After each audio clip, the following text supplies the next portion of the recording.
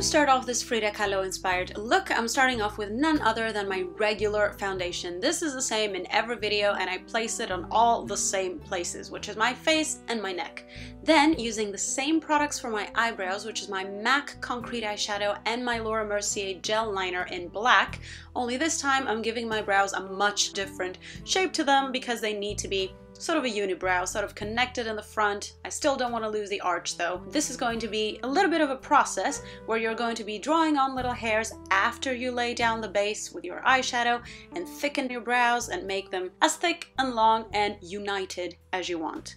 So obviously this is not a very historically accurate look at all, so it's just a Frida inspired look, meaning you've got the unibrow and then you can do whatever you want with the rest of the face. So I'm going in with cream eyeshadow for the eyes, and I'm going to create a halo eye, which is my favorite thing in the world, by placing some of that cream eyeshadow on the center of my lid and then circling it with another cream eyeshadow. So the lighter shimmery color goes in the center, the darker matte color goes and defines the inner and outer corner and the crease. And just to deepen that up, I'm going to use its powder counterpart. God, that is a mouthful. So I'm just dipping my brush in some purple from my Brights palette by NYX, and I'm repeating the same motion. Whatever I've got the purple cream eyeshadow, I'm going over it with some actual powder eyeshadow. And you can deepen this up and even use a little bit of black if you want to. Just make sure you really blend it out very well. I'm also coating my waterline with the same gel liner, and I'm in fact extending this line and making sort of a wing, but based on the bottom outer corner rather than the top. Make sure you blend this out very well also. And then it's time for some mascara, just a basic coat of mascara on top and bottom. And then I'm going straight in with my concealing slash highlighting.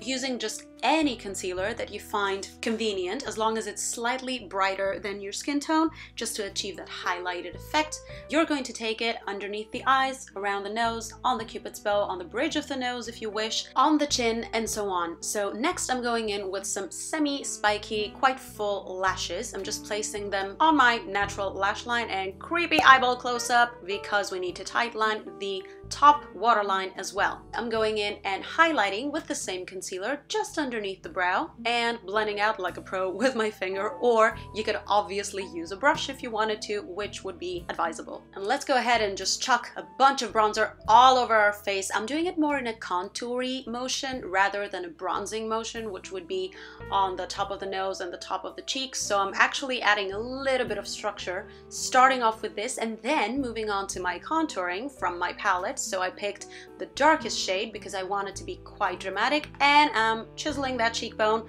You can also take it around the hairline, underneath the jaw, in the little dip above the cupid's bow, right underneath the lips, anywhere and everywhere that makes sense to you. With an orange eyeshadow, I'm continuing that contouring action all the way up to my temple and sort of as a blush, but not really. So this is what we generally don't want to do, just have an orange contour. Well, this time I'm going for it. With a rosy eyeshadow from my Golden Hour palette, I'm going to go in and do my whole highlighting in terms of texture. So we have added brightness, but I'm also accentuating the cheekbones, the cupid's bow, the bridge of the nose, and so on. So a whole lot of shimmer up there. And if you find that the brow bone highlight interferes a little bit with the little hairs that you have drawn on, if you recreate this look exactly, that is, that's fine. You can always just go in and restore them, or just use this smoky eye and just do your normal eyebrow.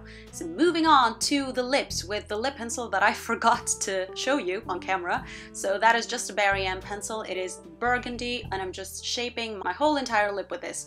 As I usually do, I like to overline, but I'm also bringing the color in the edges and blending it out with my finger. However, in order to fill in the lips, I'm not going to go in with regular lipstick, but instead with a cream eyeshadow. Now that is purely just because I like the pearlescent finish of this and it's a nice burgundy color, but by all means just use any sort of lipstick you have. Now after deepening up my contours a little bit more, I'm finally setting everything into place with a translucent powder, and I'm coating my lashes in even more mascara. I want them to be ridiculously long because if Frida and I have one thing in common is that we're hairy.